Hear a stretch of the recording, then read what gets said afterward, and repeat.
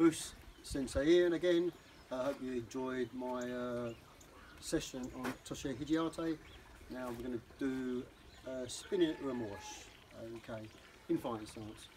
Okay, so just again, all high grades now, don't have to like do it, just make sure you know where we're at. This close, okay, just relax, so it's all about relaxing this kick. Okay, this can be a difficult kick for some students. It was a difficult kick for myself, so I feel could give a good class and technical way to perfect it. Anyway, okay, so we're like that. Most people when they do a spinning remorse, they kick too early. They try and bring their body around, they're not really bringing their hip round, and they struggle when it goes that way, and they try and hop round and get it to go. Okay, these are remedies which can be easily corrected. Okay, break it down. Okay, remember I always say karate is all about one movement, so breaking down a technique is difficult, but it's the only way we can feel to get to understand it properly. Okay, from there, the phone in this case is my target. So I want to turn, now I'm now thinking, I'm presenting you the target, my back, which you don't want. So as I come round, cool spring, the head comes round, so I've broken it down. But now, that hurts me now, become quite supple, but now, my natural movement now is that. Okay, see how my leg just come round?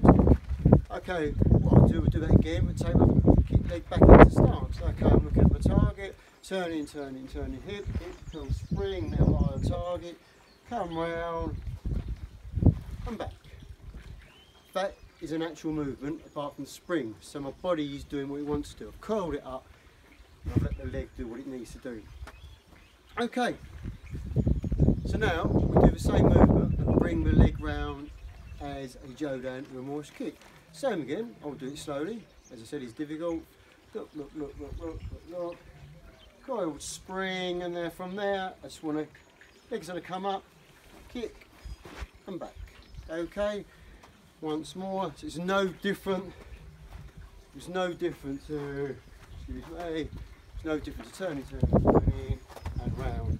Okay, put the kick in place again. From there, looking at my target, coming round, hips round, curled spring, arms up, head, and round. Okay. Work on that left and right, okay?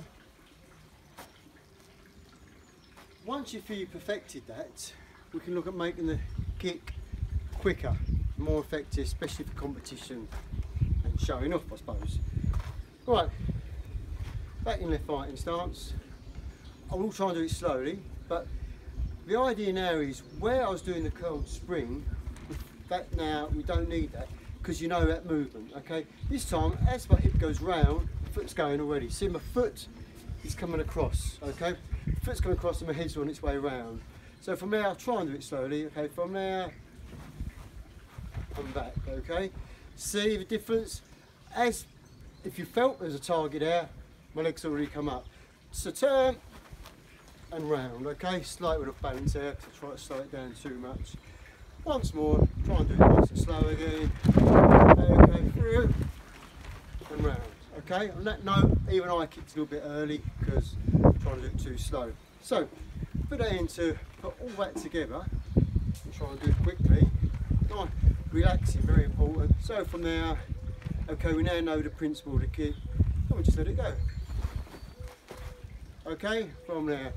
And once you feel you're getting confident with the kick, all about relaxing, don't tighten up, just let it go. And back, okay? Once more. And back, okay?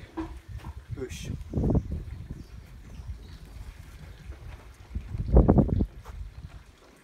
Oh, don't do it,